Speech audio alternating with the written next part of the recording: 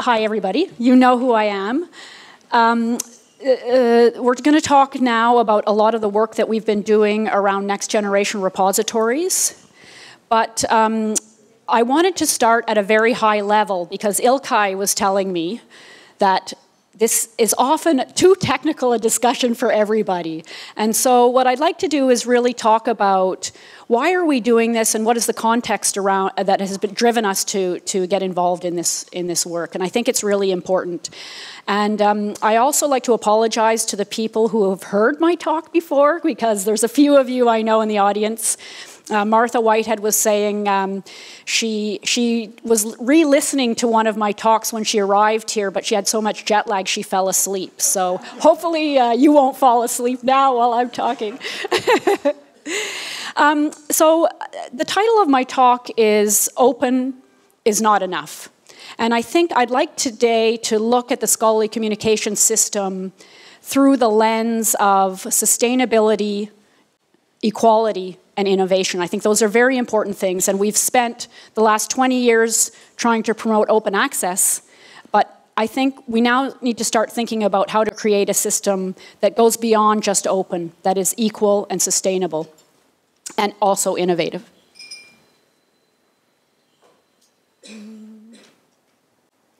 So very briefly, for those of you who don't know who COAR is, we are an international organization.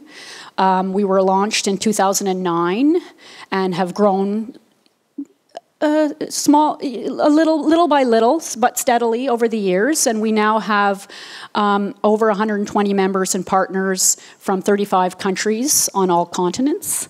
And really, our aim is really to try to connect repositories around the world and act as a global voice for repositories. So the reason why I have this picture up, it's our Prime Minister of Canada, and he's at one of the rooftop farms that we have that are starting to appear in Montreal, because we can't have farming for most of the year because it's too cold. And so a new innovation that we've started to see appear in Montreal is building farms on top of rooftops where they don't even have to heat the greenhouses because they're just using the heat that's coming off the buildings. So it's a good example for me of sustainability and innovation. Okay, great. There's COAR, and I won't repeat that. So just starting with sustainability, there's a lot of talk internationally about the UN Sustainable Development Goals and how we can move together as a global community towards supporting those goals. And I think underlying each one of those goals is really access to information and access to content. And that's very, very important, and access to the results of research. But I think we also need to think about how we create a system for sharing research results and knowledge that is also sustainable. So is our system now sustainable? Well, Martha already mentioned our discussion yesterday, and all of you who work in the library field at least are very acutely aware of the ridiculous costs of scholarly journals. These are the list prices, so they can go up to $4,000 a title if you buy them title by title, but of course most libraries don't buy articles title by title. We buy them either through national consortia or regional consortia, or in some cases in the United States individually, but we buy big deals. And we are kind of stuck in this situation where we subscribe to a lot of journals, and every year there are more journals in those big deal packages, and every year the publishers say, well, you must pay us more because we've added more journal titles, even though we're not using most of the journals. And this is the results of the research study that Martha referred to earlier that was originally done at a university in Montreal. And what they did was they asked their community, what journal titles do you use? And they also looked at the usage statistics. And really, they found out that they're subscribing to 50,000 journal titles. And they're really, really important journal titles were about 6,000 of those. And so this was evidence that they used to actually get out of the big deal and cancel some of their big deal subscriptions. And of course, when they did that, they ended up buying a much smaller number of titles and paying still a lot more money. So the publishers have a very strong leverage in terms of negotiating with us around the prices of journals. And so as we move to the open access environment, of course, there's a discussion about, do we move towards article processing charges? And I'd just like to show you this was research that JISC in the UK did, the Joint Information Systems Committee, looking at the APCs that they're publishing, because of course they've gone quite strongly towards the APC model, but they're paying up to £3,000, which is 3,500 or maybe even 4,000 euros for for one article, to publish one article. So I don't also see that as a sustainable route forward for scholarly communication. By the way, they're going to have another, they're analyzing their APC costs and prices for 2017, so there will be updated numbers around this very soon. So one of the things that COAR has been concerned about is that the countries that are moving towards article processing charge models for articles and open access will tip the whole balance, and that we will move from the current situation that we're in now to a situation where we're paying, where everybody will have to pay APCs. And this is a real concern as an international organization, because we know that our members, especially in the global south or developing countries, sometimes their library budget is like the same as paying one APC. So they will not be able to contribute in an environment like that. It's already a very unequal environment in terms of participating in the international journal system. So this is a Web of Science. It's an analysis done by Juan Pablo Alperen, who's connected with the PKP project. And it's unfortunately a little bit out of date, but he analyze the research output in terms of articles according to the Web of Science. And you can see there are kind of two balloons here in Europe and in North America. And I think China's becoming a balloon now, and Brazil is growing. But a lot of these countries still are very small in terms of their visibility in the Web of Science. And I think that's not a problem if we have local journals. And those strong local journals can help support the visibility and the scientific production in those countries. But I'd just like to talk about why that's not happening as much as it should be. Some of you from South America already know about Chagas disease. And Chagas disease has been around for hundreds or maybe over 100 years in countries in South America, Brazil and Argentina. But I thought it was interesting that the PLOS journal talks about 10 years of research in Chagas disease, even though there's been research for many, many years. And that's because it was only about 10 years ago that Chagas started to make its way up to North America and Europe. And then it becomes of interest to the international publishers to publish research articles about it. This is a slide from our meeting, our Asia OA meeting we had in Nepal. And I just circled this is the research output, an analysis of the research output of Nepalese researchers. And I just wanted to circle a couple of areas that are very important in Nepal. So one of them is mountain sickness. And this is a very specific issue probably for Nepal that's not very relevant for many other countries, and some of the infectious diseases they have there which are unique to that country. And so what we talked about at the Asia OA meeting is that it's very difficult for Nepalese researchers to publish in the international journals when they're publishing about issues that are relevant, very relevant to Nepal, but may not be relevant to the editorial boards of international journals. And I can give you, it's not just developing countries, I can give you an example of the Canadian situation. One of our biggest issues and problems right now in Canada is the relationship we have with our Indigenous people. And we're having very important discussions now about how we can address those issues and resolve those issues. But that may not be of relevance to, again, like the editorial boards of international journals, but it's incredibly important for us. And so, again, I don't think this is a problem if we have strong local journals that support our research output. But what's happening is that we researchers and governments and promotion and tenure committees around the world are pushing researchers to publish in the international journals as a proxy of quality. So on the one hand, we have these very important issues in our own countries and in our own regions. On the other hand, we're being incentivized to publish in international journals that may not recognize that those problems are important.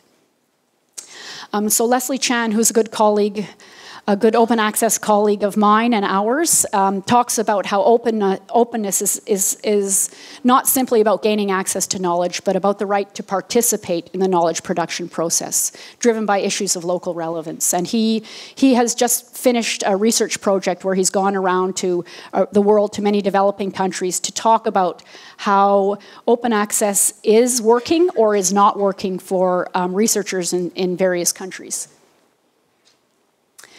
Okay, so that's the sustainability and equality lens, and now I'd just like to briefly talk about the innovation lens. So, innovation is about the application of better solutions. So this is the first scholarly academic journal, Philosophical Transactions, and here it is today, and I guess I put the question to you, is this very innovative? How innovative have we been in terms of disseminating the results of research? Well, it's a color copy now, and it's digital. But essentially, the academic journal has not changed in the last 300 or 350 years. And of course, there are other problems that we hear cropping up in the scientific literature all the time about peer review, about the lack of incentive to publish negative results if your research doesn't come out with positive results, and so on. So what I'd like to pose to you is that the reason why the system isn't equal, isn't sustainable, and isn't innovative is because the commercial publishers have captured us through the impact factor and journal assessment metrics. And they've done such a good job that we've incorporated those metrics into our evaluation systems.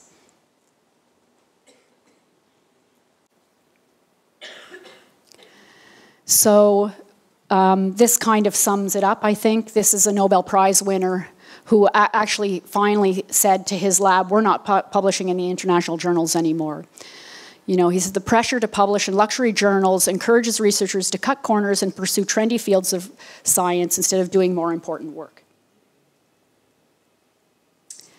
So I'd like to give you an example of the perverse incentives around this. And this is one of the university ranking systems called the Shanghai ranking. And 40% of how they rank the university is based on research output. 20% is whether you've published in either Nature or Science. Just 20% of the whole ranking of the university. And the other 20% is papers indexed in the Science Citation Index or Social Science Citation Index. So you can imagine if you're a university administrator and you want to move up the ranking system, you're going to really try to get as many papers published in those journals as possible. So again, like going back to this issue of local journals, Martha mentioned this earlier, that researchers we have our local journals, but researchers are really incentivized to publish in the international journals. So this is exactly the example that Martha mentioned. When I was in Havana at a conference, I was talking about this, and 2 Chilean researchers came up to me and said, yeah, that's all very good, Kathleen. We want to publish in our local journals. We want to publish in Spanish so that our public can read our articles, but we only get 6 points towards promotion and tenure if we do that, and we'll get 10 points if we publish in an international journal. So, so I think there's a real issue of how these incentives are creating a very unsustainable system. And these incentives really are in place and controlled by the international publishers for a very good reason, because they're making a lot of money. So I don't know if any of you have read this article in The Guardian. It was published last year sometime, I've forgotten when, but I'll save you the time of reading it. Is the staggeringly profitable business of scientific publishing bad for science? Yes. That's the conclusion. All of these things that I just talked about were very well articulated in that article. And I don't know if you saw this recently. Elsevier's, it was Times Higher Education talking about Elsevier's profits, over 1 billion euros in 2017. That's not their revenue, that's their profit. It's just crazy.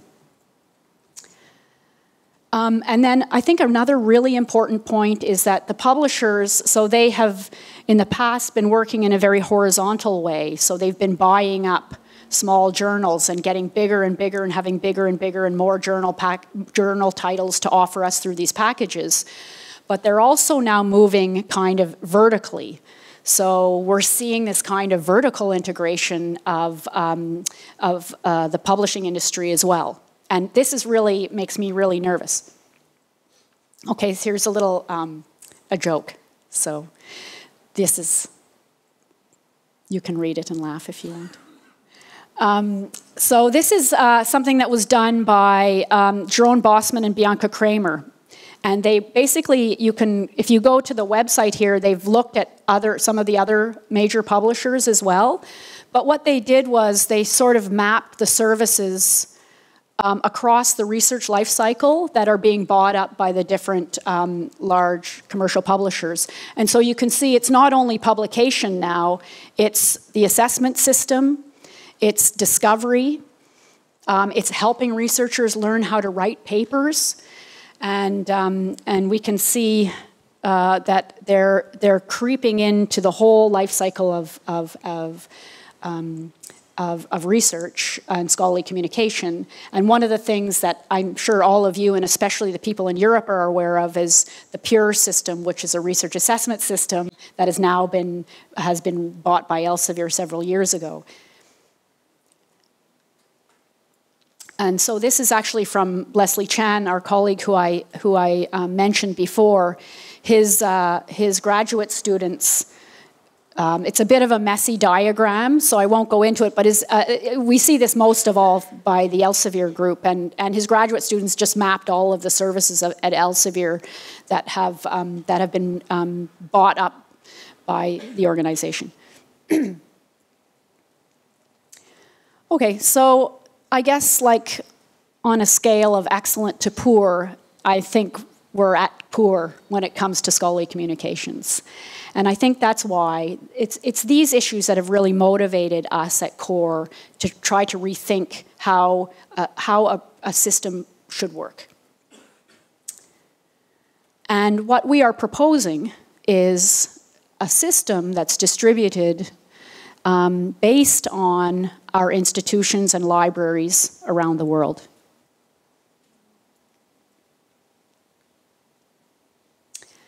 And I guess this is not a new idea, because Lorcan Dempsey of OCLC talked about it in 2012.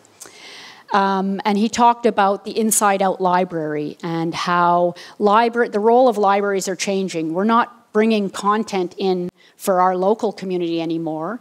We are creating content at our institution and making that available to the rest of the world. And we would be very successful at doing this if we could network our libraries around the world. And this is also really very much what has been put forward or proposed in the Future of Libraries report that was published by MIT in 2017, and we heard about it from Greg last year. But really it's talking about rethinking what is the role of libraries and around managing locally produced content. But I think key to this vision is that we don't want to have these little silos of university libraries with their content. We need to have, this vision is absolutely depends on a networked world. And of course, underpinning all of that content is the repository. Repositories are the platforms and the systems that collect and provide access to content.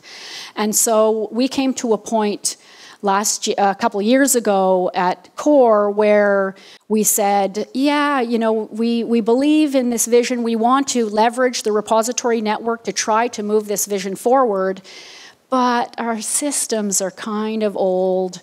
They're not webby, they're not working, they don't provide the functionality that we really need to really move this vision forward.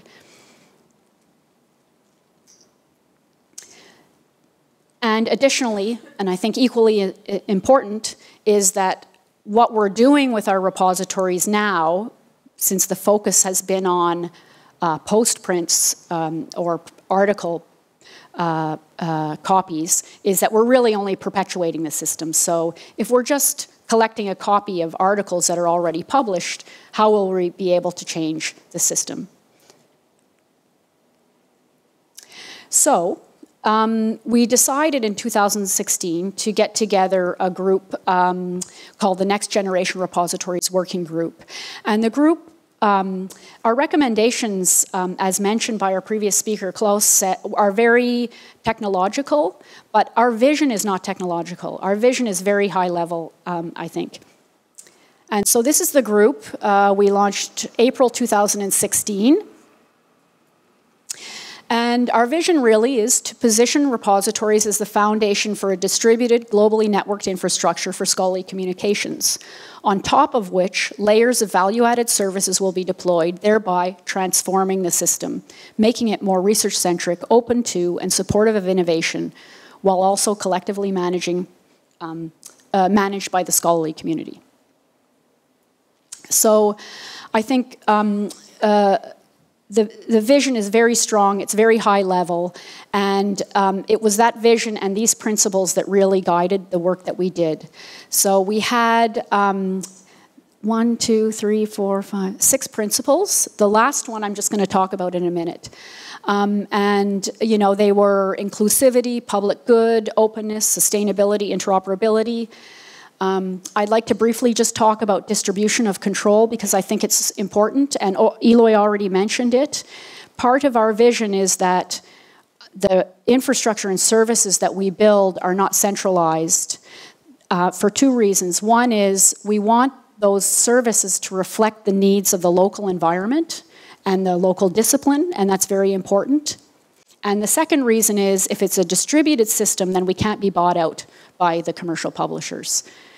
And then I'd like to briefly just talk about trust and privacy. So these were not part of our original principles, but I think they're very important, and we are adding them to our principles because it's something that's very important, especially the discussions around Facebook and user privacy, and also the discussions around making sure that the information in our repositories is trusted. So we don't want to be vulnerable to the argument of fake news or fake research.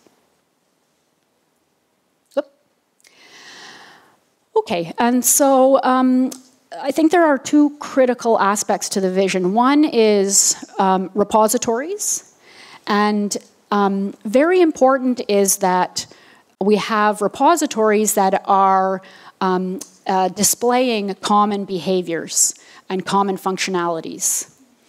And the second is that we support the development of value-added services on top of those repositories. So if we can have repositories that have common behaviors, we can build global services on top, or regional or national. This is a slide that was prepared by Peter Noth, who was on our working group. And it's just very concisely shows you what we imagine, how we envision the next generation repositories. So as most of you know right now, repositories, the way repositories connect is through their metadata, and that's how we're interoperable, and the metadata is harvested by aggregators and so on, and then we build services on top of that metadata. And there's a lot of limitations in terms of the services you can build on metadata only. And so what we are proposing is to make sure that our repositories are open and that the services that we can build on top go beyond just the often incomplete and somewhat bad metadata that we often have in the repositories. The kind of services that we're proposing are peer review. And this would actually really transform the system if we could start to build peer review services on top of repositories collectively. Social networking and common assessment systems. And we'll talk about more of those later in the presentation. So here are what I see as the key functionalities of the global network of repositories. They preserve and provide access to research outputs. They enable better discovery of content. They'll support research assessment activities, as well as peer review and standard usage metrics, and they will provide the foundation of a transparent social network. And I think absolutely critical, and I don't think we emphasize this enough, and it was interesting that we only mentioned research data once in our report. Absolutely critical is that we're not talking about research articles, we're talking about repositories that can support all the valuable research outputs that are created. And this is important because we want to move beyond the journal article as the item for recognition for your research contribution. So we need to support research data in particular, but also in the future other types of research outputs. And I'm not proposing that we need to use the same system to do all of this. I'm just saying this is our vision for next generation repositories. So we published our report in November 2017. And the report, again, is quite a technical report. It outlines 11 behaviors. And I'm not going to name off all the behaviors. And 19 technologies. Well, they're actually technology standards and protocols. They're not just technologies. And I didn't get your new slide in, did I? So I just to finish off my part of the presentation, the technologies and protocols and standards we've identified here are really generic ones. So we didn't want to focus on a specific type of repository that was only supporting a specific type of content. We wanted to identify the technologies that could be adopted by every type of repository so that it's content agnostic in a sense.